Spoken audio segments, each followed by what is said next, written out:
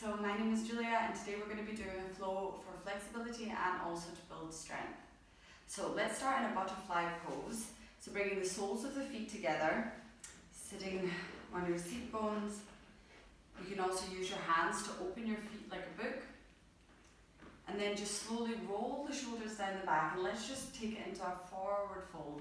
So bending those elbows in towards the body, dropping the head. And let's just allow this moment to really ground down, settle into the class. If you're quite flexible in the hips, you can also drop the forearms in front of the legs, palms facing up, and let that head drop even more. As we breathe here, we're really trying to move the crown of the head further away from the body and dropping that chin in towards the chest to allow deep relaxation. You can close the eyes here and let's just start to ground down. Maybe take a moment to set an intention for the class.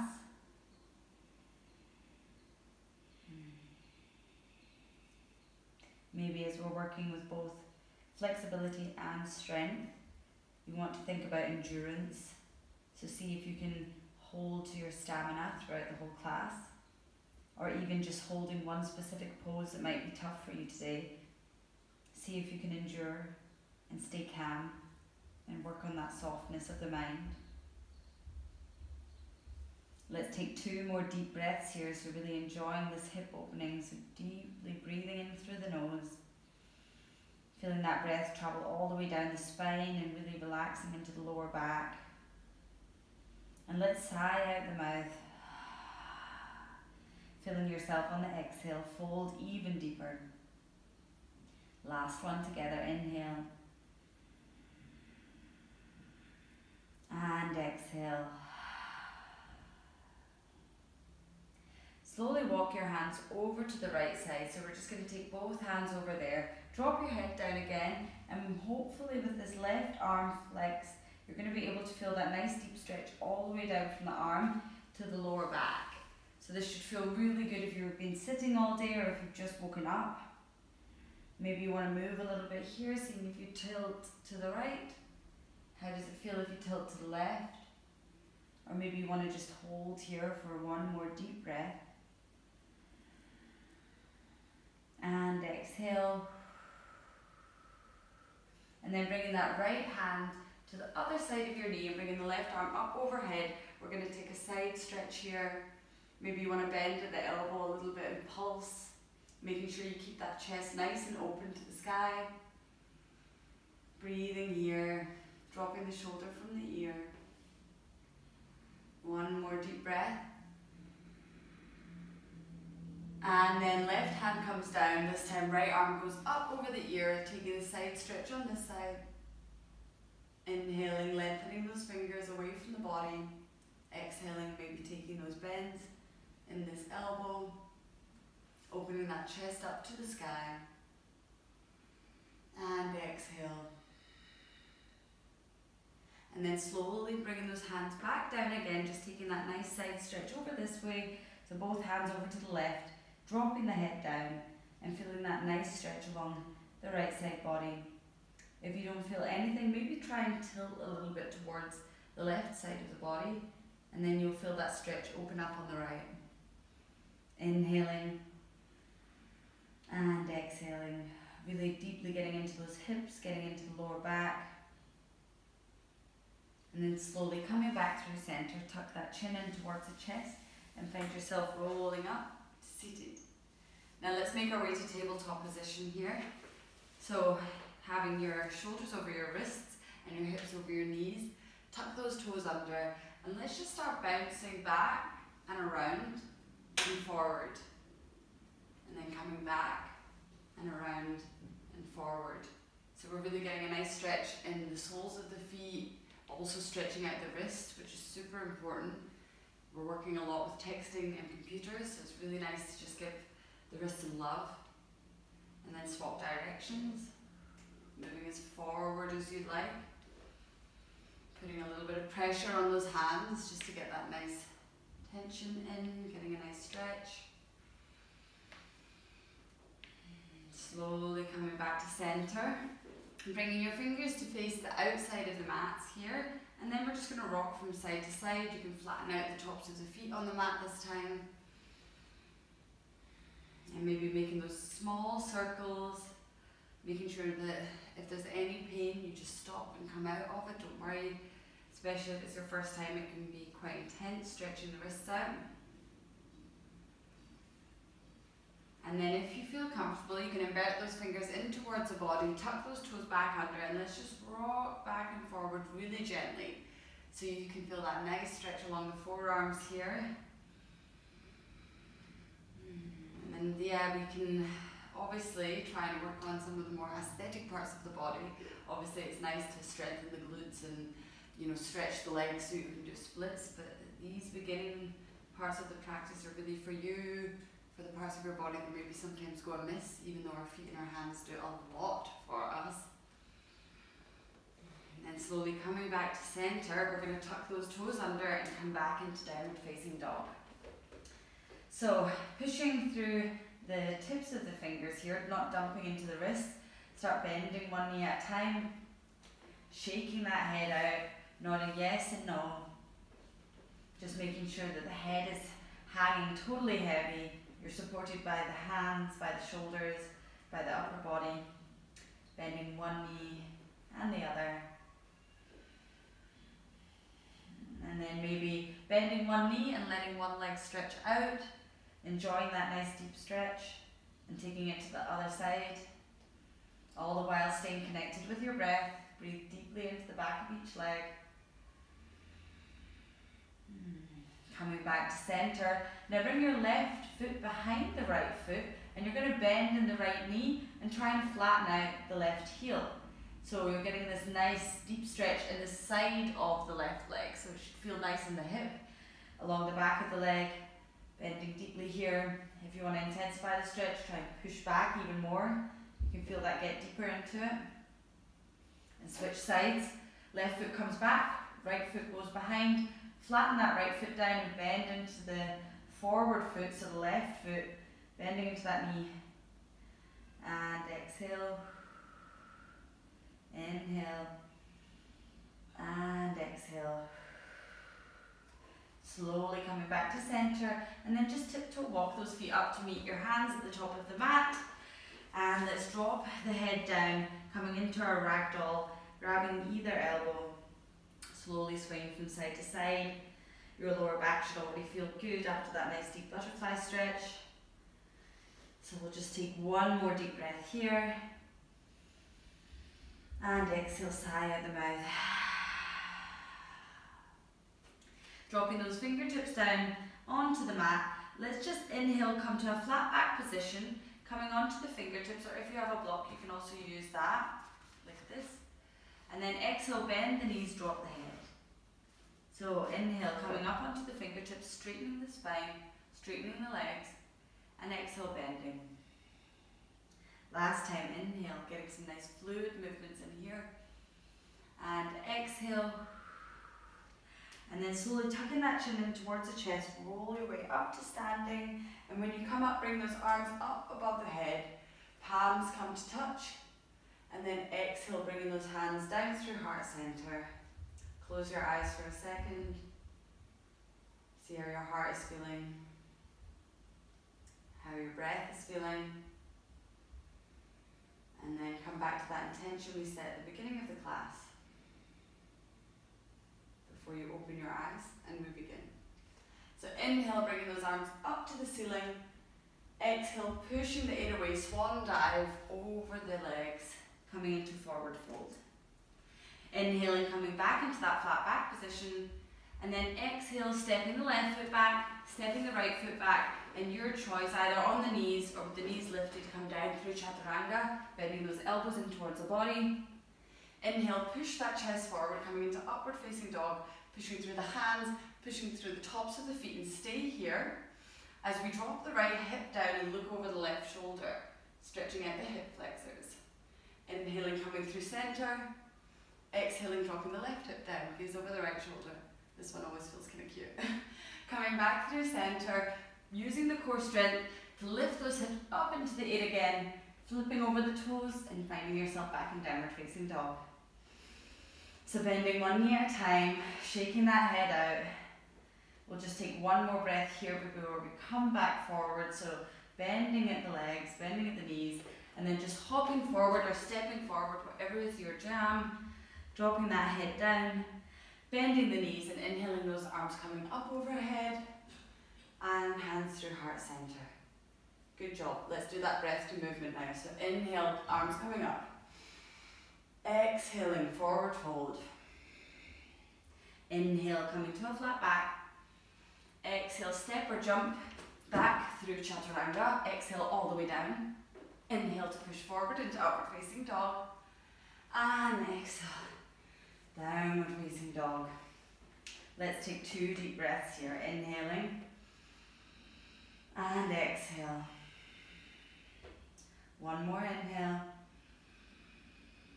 and exhale.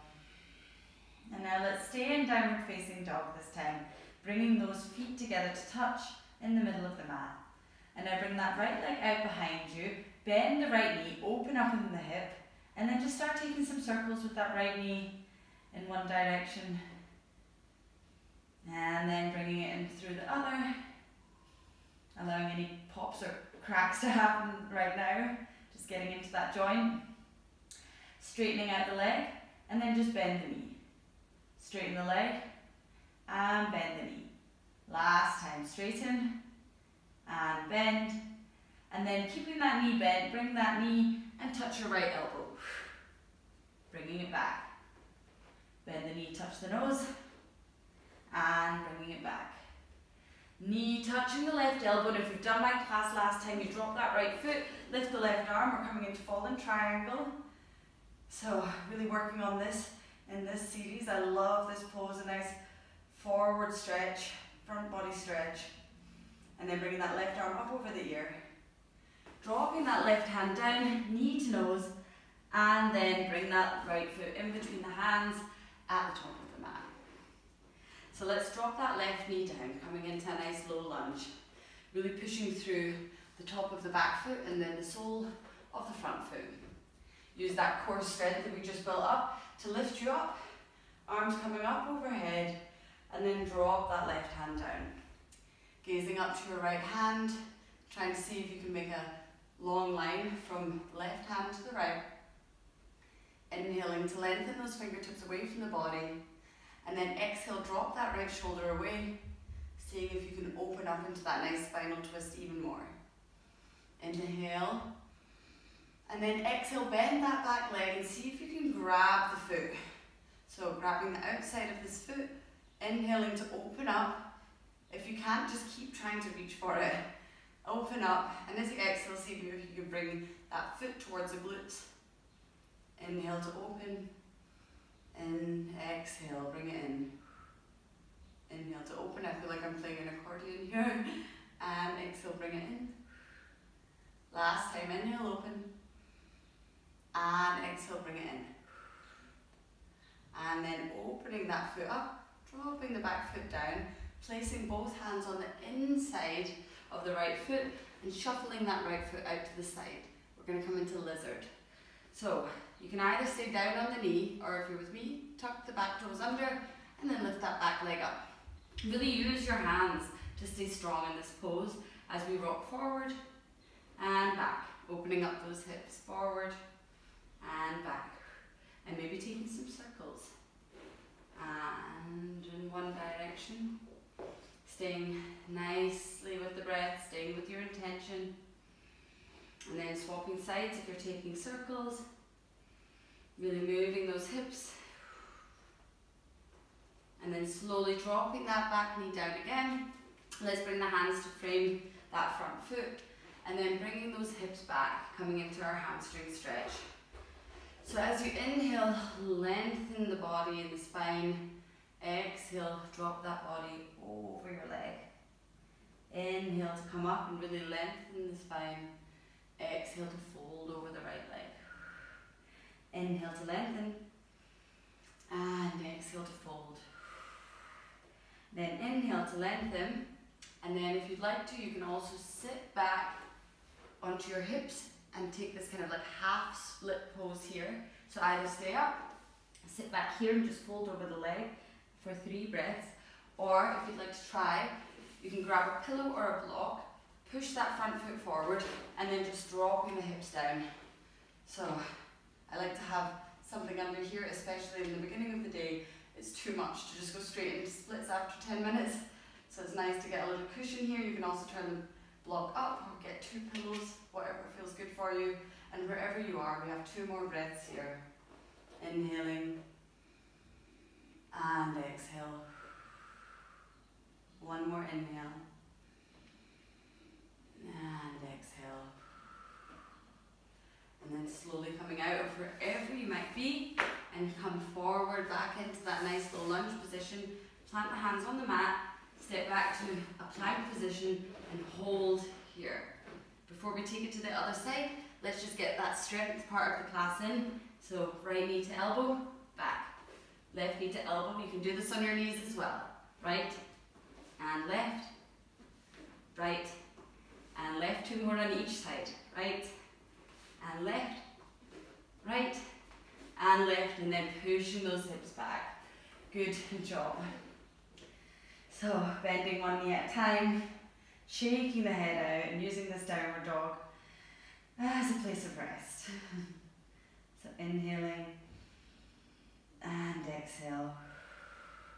Let's bring those feet together in the middle of the mat, take it all the way to the other side. So this time bring that left leg out behind us, bending the left knee, opening the hip, and let's take those circles here in one direction. And you can hear some popping coming from me as well. It's totally normal, don't worry, as long as it doesn't hurt, that's all. And then straighten out the leg and bending the knee, and opening, bend, and open. Last one, and open, and then keeping that knee bent this time, bringing the knee to the left elbow, bringing it back. Knee to the nose, and bringing it back. The knee comes to the right elbow and dropping that left foot this time, bringing the right arm up, coming into our fallen triangle, arm coming up over the ear if you'd like. 1 more breath, pushing those hips up, and then dropping that right hand, knee to the nose, left foot steps forward. It's a toughie, so don't worry if you miss out a couple steps. Just join us in this position now in our low lunge. So left foot is flat, we're on the right knee, and then bringing those arms up overhead, inhaling, and exhale, let's take it into that twist. So this time the right hand goes down, the left arm comes up, and then just seeing if you can push through the fingers here, and twist. Inhale, lengthen those left fingers to the sky, exhale, dropping that shoulder from the ear. And then bending that back leg, grabbing the foot, and as you inhale, really get that nice twist here.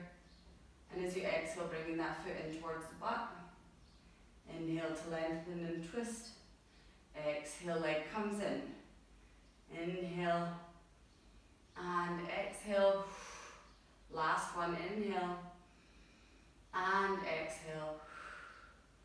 And then slowly release, bringing both hands this time on the inside of the left foot, so we come back into our lizard pose. And again, staying on the right knee or lifting the knee up. And let's take those rocks back and forward. And then turning round. And if you're turning in a circle, remember to do it in both directions. Really getting those hips into it. And then slowly coming back to center, dropping that back knee down again. Left hand comes on the outside of the foot, and then we're going to come into our hamstring stretch. So at the beginning it's always nice to, sometimes it's good to go straight into a hold, but other times I really like to inhale, lengthen the body, exhale and fold, and really just make it soft and gentle at the beginning before we get into our hold. Exhale, folding over the body. Inhale and exhale over the leg.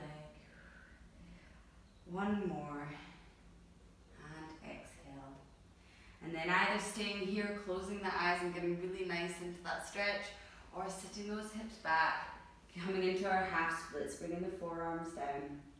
Or taking your block or your pillows and just sitting under the hips. Maybe seeing how this side feels and staying here for 3 breaths.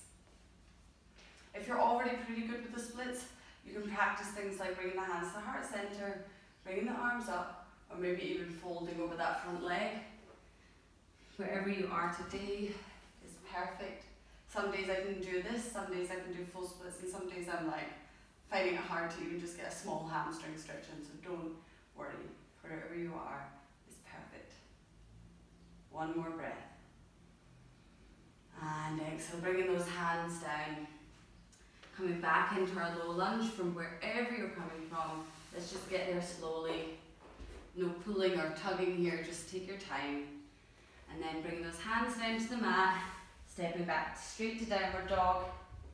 And we're just going to take a couple rolls forward into plank. So inhale, undulate, so like really go through all parts of the spine, coming forward into a high plank, pushing the hips back, downward facing dog.